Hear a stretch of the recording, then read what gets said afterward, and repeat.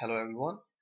In this video I'm going to explain how to use knife estimator to find out probability of a given X.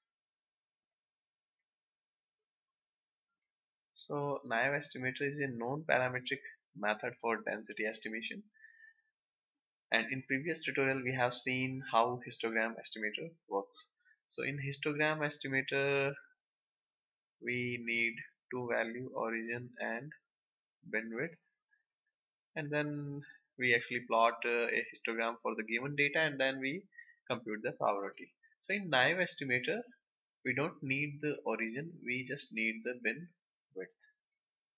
So if we are given some data, we will take some bin, we will consider some range, and we will find out the number of data points in that range. We will plot the bar for that bin.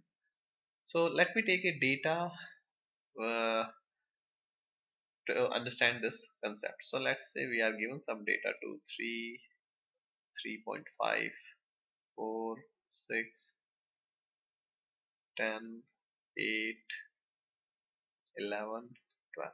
Okay, just plot this data here. So this is 0, let's say 5, 10, 15. So the first data point 2, so this data point here 3, 3.5, let's say this is somewhere here, 4, then we are having 6, then we are having 10, we are having 8, 11 and 12. Now we have plotted our data uh, here. Now the formula for naive estimator is x minus h by 2 xt x plus h by 2 and h. Now what is the meaning of this formula? The numerator for this uh, formula is the number of data points. So here we are having 3, 2, 3, 4, 5, 6, 7, 8, 9.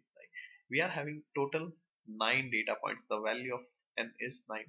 So out of these 9 data points, how many of them are satisfying this condition? Now h, what is h? H is our bin width.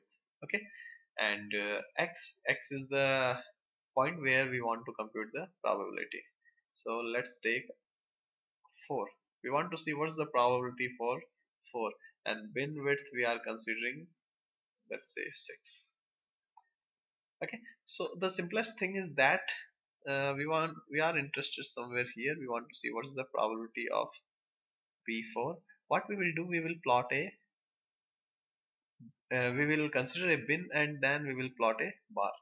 Now the thing is that how we are going to plot a bar here. So the concept is that whatever x you are considering for probability computation, consider that x as the center of the bin, and the bin width is 6. So obviously from 4 to left side there will be uh, so in this side we will consider a bin from 1 to 7. Okay, how I find out these two boundary for the bin?